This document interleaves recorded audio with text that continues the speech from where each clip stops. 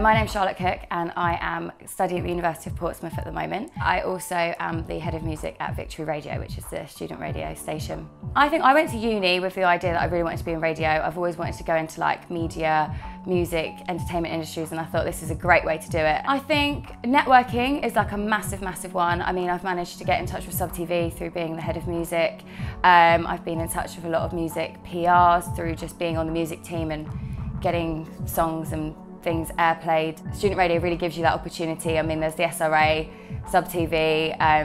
I think it's just a way to get a voice in an industry that's a bit kind of dog-eat-dog. So it's definitely been something I've enjoyed doing. We do Victory Introducing, and it's all about new music. So whether that's new artists, new releases from already established artists, it's kind of all about that. And that's definitely where my interests lie. Since doing radio and my interest in music, I'm really into finding new artists. I didn't go into doing radio thinking I wanted to do a show. I was sort of like, oh, I'm not sure I'd be good at it. And we thought, right, let's just do it. Let's sort of take the plunge. And the feedback's been so good. So I think it's definitely been a confidence boost in that sense. Growing up, I've always listened to really like eclectic variety of music, whether that's been from like my dad's like old jazz albums or soul or rock, hip hop, rap. I mean, everything in between. I've always had a really broad interest in music. We had a lot of family up in North Wales, so we obviously a couple of times a year would have a long journey, like 8 hours in the car. And I remember having my dad's albums or like a little Sony Ericsson Walkman, have that, and it'd be old albums, whether it's like Al Green or the Beatles or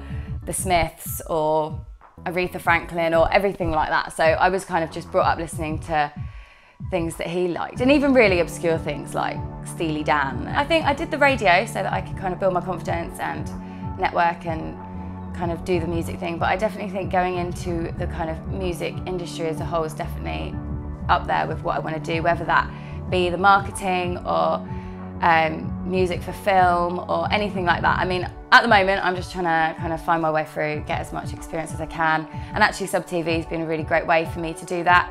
I did my internship and I had the opportunity to do everything from editing, scheduling, marketing, and everything like that, and things that I wouldn't have the opportunity to do through my degree, and it's really helped me kind of work out where I want to be and what my strengths are. I'm going to Boardmasters Festival in Cornwall, which I'm really excited about because I've actually been to the festival twice myself previously. Mahalia, she's really up and coming, she's really great. I would really like to see her again. I saw her at the Great Escape. Obviously George Ezra is doing really well at the moment. I'm sure he'll hold a really good set.